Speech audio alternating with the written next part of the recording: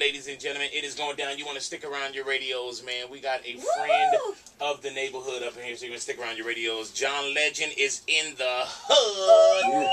Welcome back to the neighborhood, John Legend. It's good to be back, man. It's good to have you back. Turn me up. I got you, brother. We got to hear everything. We want to hear everything you got to say today, brother. Yes, sir. Well, first off, man, welcome back to the neighborhood. It's a pleasure to see you in the neighborhood. It's good to be back. And you look good. Man, I feel good. You look good yourself. Oh, you know, that's why I said it, man. Looks luscious. Yeah, as usual. Thank you. I mean, she's cool, man. But let's keep the compliments on us, man.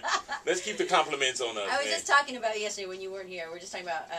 I was talking about how you just don't make bad albums. Like every album you've put out is amazing. I'm trying. You know, every time I just listen to it and try to get it right to where I love it as a fan, and then I put it out to the people and hopefully they. Do you have John Legend in your iPod? Well, I have to. Right. A lot of times I end up just listening to myself because I'm working on the project, so I got to listen to it to make sure it's right, make sure the mixes are right. So a lot of times my listening is work.